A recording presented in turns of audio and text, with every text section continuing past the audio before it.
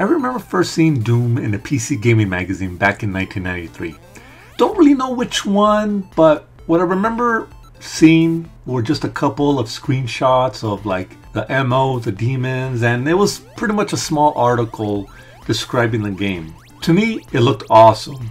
However, it was more of an object of envy, or a game of envy, because I didn't have a computer at the time. I wanted to see this game again until about a year later, when I first came home from school and saw that Doom was being played on my TV.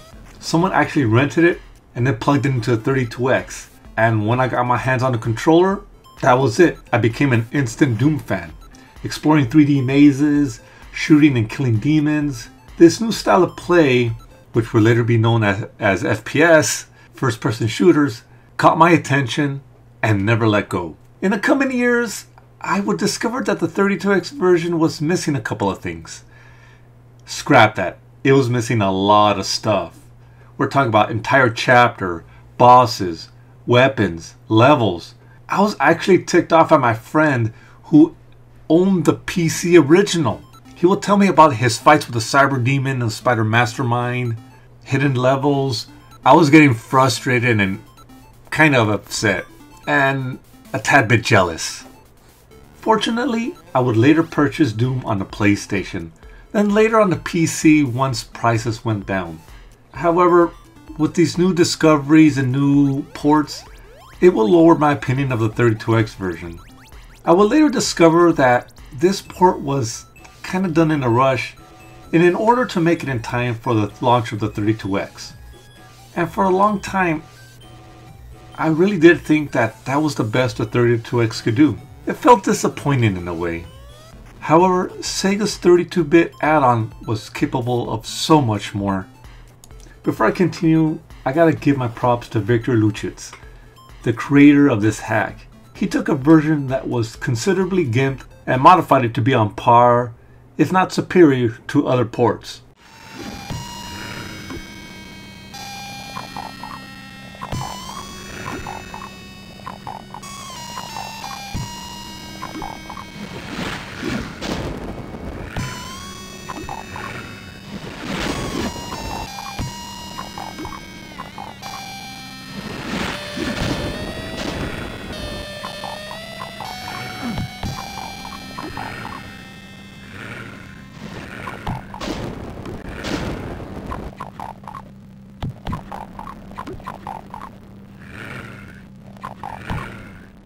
Now, gameplay feels more complete. Demons now have all viewing angles, which means you can sneak up behind them and witness monster infighting. This was a big element missing from the original port, which made the game a little more difficult in some respects. Nearby enemies can now be alert of your presence when a weapon is fired. Though personally, I think this feature is a bit too sensitive, since demons that are in nearby rooms get alerted to your presence. It does change the flow of the game somewhat, but it's not all that bad. However, what's probably the most significant addition would be the reintroduction of the Cyber Demon and the Spider Mastermind. These bosses were absent in the original release, and finally facing these guys on the 32X makes this version feel much more whole, as well as a bit challenging.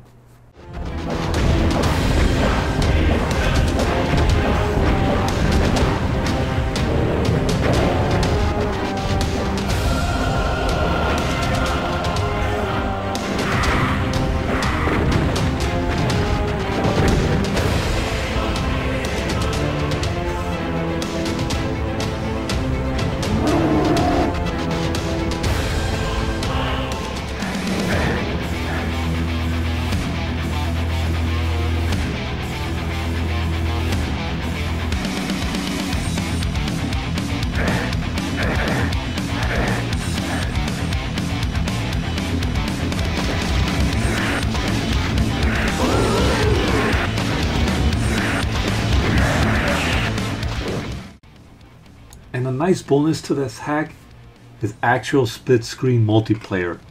You could team up with a buddy and take on the forces of hell in co-op, or blast each other to smithereens in deathmatch. And if this is not to your liking, you could always connect two consoles together using the zero tolerance link cable. Though finding another 32X TV and supporting flash card would be kind of hard to come by. Graphics are highly adjustable. Unlike the original release, this game is no longer regulated to a small screen with a border around it. Doom on 32X can now be played in full screen, topping out at 20 frames a second at 320 by 180. However, you could also increase the performance by turning off high color or toning down the resolution to 128 by 144, increasing the speed up to 30 frames a second. Though personally, I like to keep things at max setting since the dips in performance isn't all that bad and hardly noticeable. Though I do tend to drop the resolution to 160 by 180 when I know the action is going to be rough. It does make it kind of look like the SNES Doom in a way, but honestly, I'm not too bothered by it.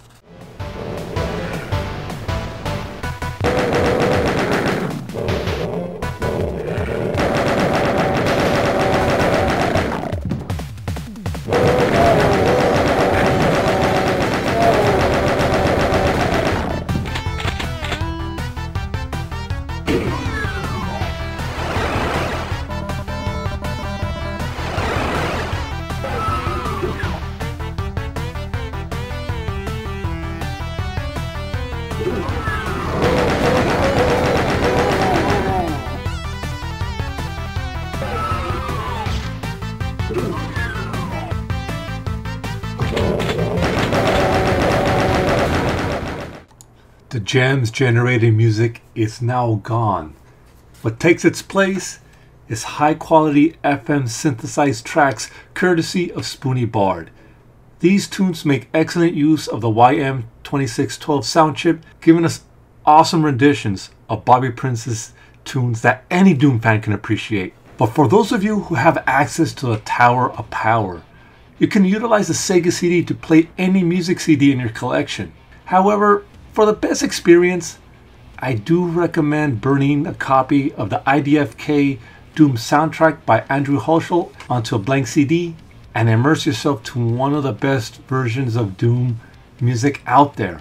Though you will have to rearrange the tracks around a little bit before burning just to get the right music onto the right levels. Sound effects haven't changed much. This hack still retains the same quality as before, and the 32X pulse wave modulator definitely gives the sound effects a distinctive pop. But when connected to a Sega CD, you can offset the sound effects to it, freeing up processing power and increasing performance. Though I really don't notice a difference, besides the sound effects sounding a little duller, but it's neat to have that option, so I can't really complain.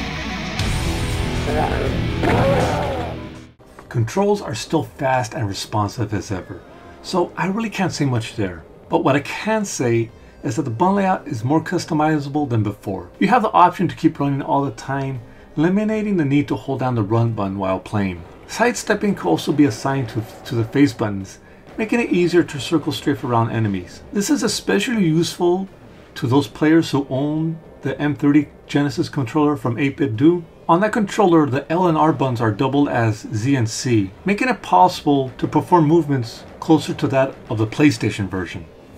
The overall presentation has actually been improved. The title screen that was on the PlayStation and Saturn port are actually here now, that managed to get the flames and the Doom logo raising working on the 32X. And I gotta say, I'm pretty impressed by seeing that. However, there are two things that are missing that I wish were still included in this hack. I know I'm probably asking for too much and I'm probably nitpicking, but I think I still have to point it out. What I miss would be the completion screen from the PC and pretty much any current port. You know the screen I'm talking about, like when you complete a level, the percentages are tallied up, and you're basically shown where you are on the map. That's what I miss. It's like a progress screen for the episode.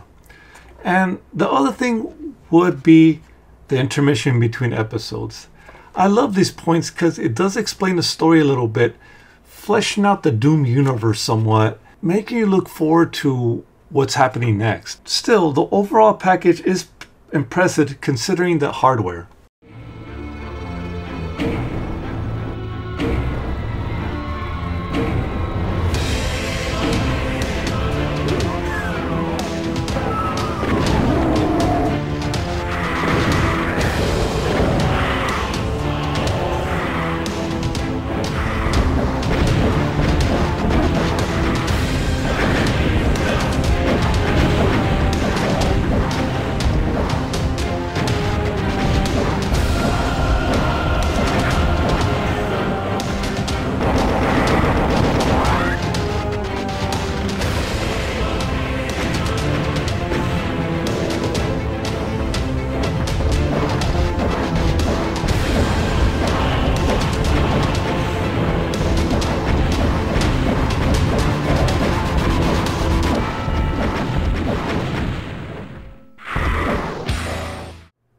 And there you have it, guys.